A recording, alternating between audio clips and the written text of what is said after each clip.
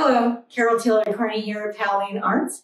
I'm here with E. Sherman Hayman, and she's going to talk to us about her artwork in this storied show that's coming up at Powell Arts. So, E. Sherman Hayman, or Mer. Mer, people call me Mer. What do you have to tell us about? This is exciting. These tiny little caskets, which are mixed media with bits of jewelry and glass and carved wood, are part of a series, or I should say project, that I did for many, many years about death. The title of the project was The Final Frontier. And I had multiple smaller projects within the big concept, and I didn't know how to begin exactly. I did a lot of research. I found wonderful, wonderful anecdotes about people in, I think, the Trobriand Islanders, that when a loved one died, they didn't bury them. They kept them. They were put in a sort of a big barrel with, I'm not sure what kinds of fluids to preserve the body. And the body lived in the hut or the house with the family. So you never really lost your loved one.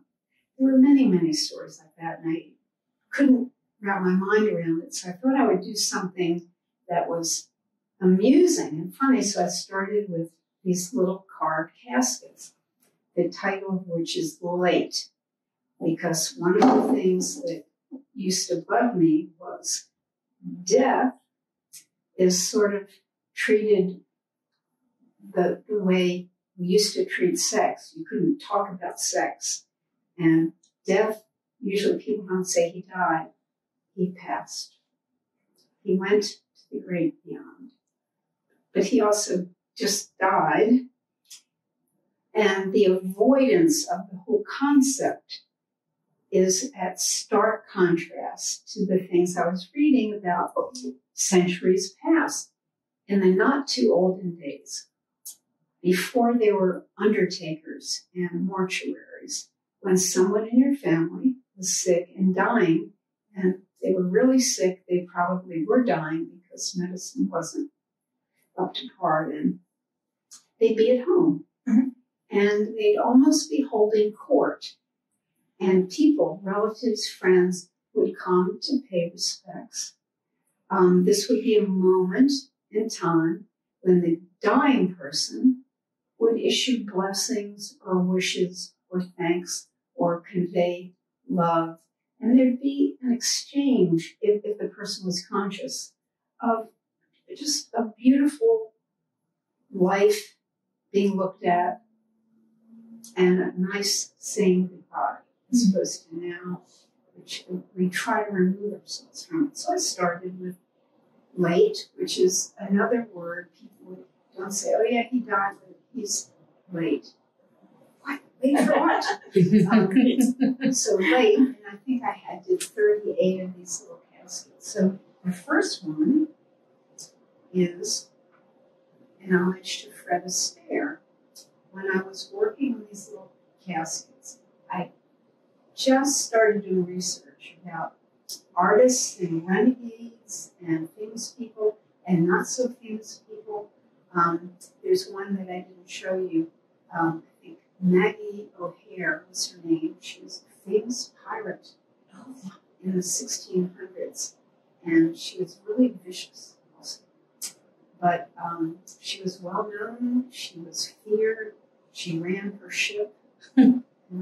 So I did something in homage to her. This one was particularly fun. Fred Astaire, his cane, top hat, and his beautiful outfit. He's already tuxedoed. Ready to go. Roy Lichtenstein, who really was a major voice in pop art and really left a legacy and changed the way we look at, I should say, look at art that's not abstract, because this was all happening right after the abstract movement, I guess, got hold. But this one has text, And if you look closely, I tried to copy Lichtenstein's textures, the way the dotted thing, which is, you can't really, can you see it? Yes, I can see it. Dotted texture. Yeah. That I tried to make subtle. I love the red with the purple. Yes, that's exactly what it is. And this is the Lichtenstein lady saying, so, you profess to be anti-contemplative, anti-nuance, anti-movement and light, and this was something that was thrown at Lichtenstein during an interview. I loved it. Not only that, it's something that you could say to a dead person. Yes. And then this was one of my favorite ones to do. This is an homage to Julia Child, who brought French cooking, French cuisine, to America. She has wonderful history, including the famous bit on Saturday Night Live, in Ackroyd, puts his hand cutting the chicken or something. So what I tried to do with her casket is the casket handles are actually a knife, fork, and spoon, and her casket top mimics a pie crust and little tiny beads that look like cherries. So it hopefully is a cherry pie casket. And then there's a tiny little flag that has the American flag on one side and the French flag on the other side being held up by a fork. So, but there were so many things I learned about death customs that just knocked me out. And I did series about within this concept of methods of execution. That one was not amusing. That one was not funny, but it was very intriguing, very visual, going from the guillotine to the electric chair to the injection. So there's a whole piece about that.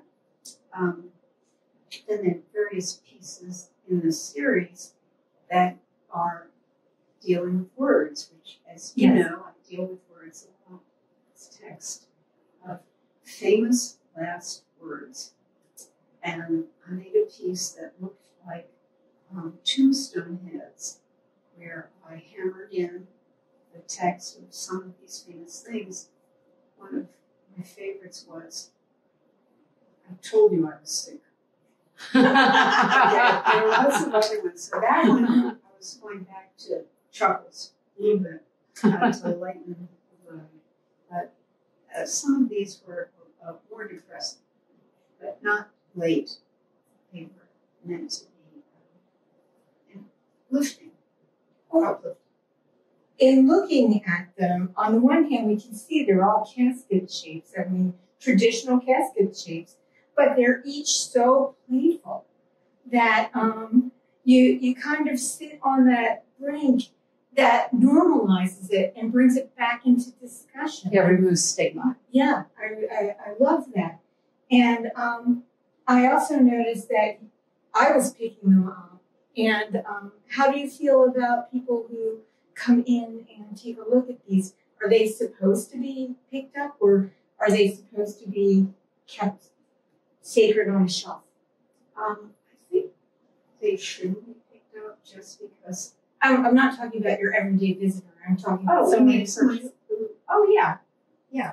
In fact, some of the ones that I've sold in the past that were displayed under a plexiglass top specifically did not want the top because they wanted it to sit on a mantle or someplace where people could come and touch it if they wanted. So, yeah, absolutely. Just and that's why you should have lucite boxes. Yeah. And as a matter of fact, the lucite boxes, when you buy one of these, will come with you. I think they're a great idea because what you worry about with art is whether it gets dusty or, what if somebody, spills something or whatever.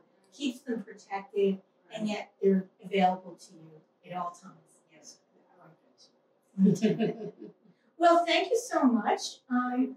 You had lots of great stories, and these are just absolutely fun and wonderful and well made. And I hope everyone comes here to Powell Arts to see them for the first annual jury show. And you can see the rest of them on my website. Oh, and there's also a film by John Thornton. So great film. Make sure you see it too.